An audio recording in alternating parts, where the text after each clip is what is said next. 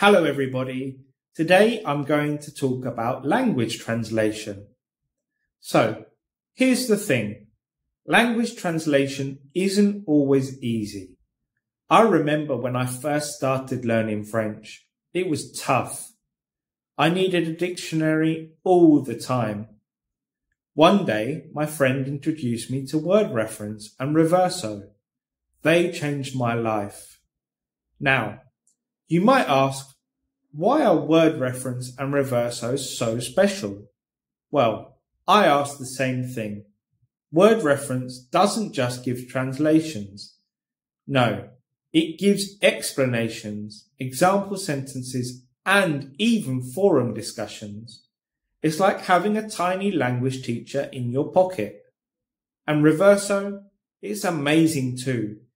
It shows how words are used in real-life contexts. It's like watching a movie in that language without the video. I have a question for you. Do you use word reference or reverso? Tell me in the comments. Okay, I know what some of you might be thinking. What about Google Translate?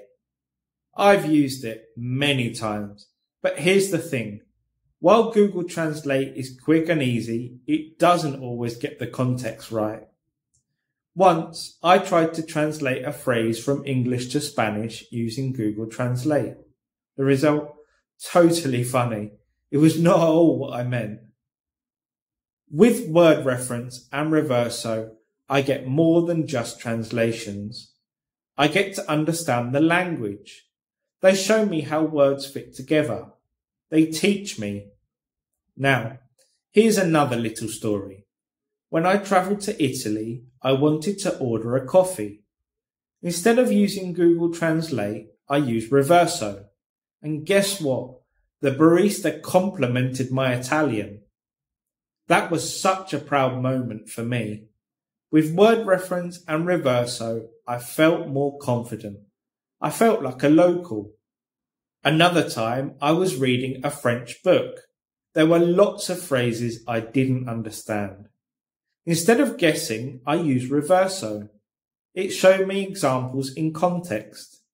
I understood the book better. I enjoyed it more.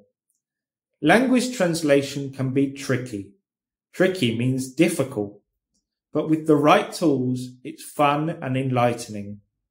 Word reference and reverso, they're my trusty helpers. They're like friends guiding me on my language journey. So, next time you want to learn a phrase or understand a song, remember my stories. Choose the tool that helps you really understand. Language is not just about words. It's about meaning, culture, and connections. Share your funny translation stories below in the comments. I'd love to hear them.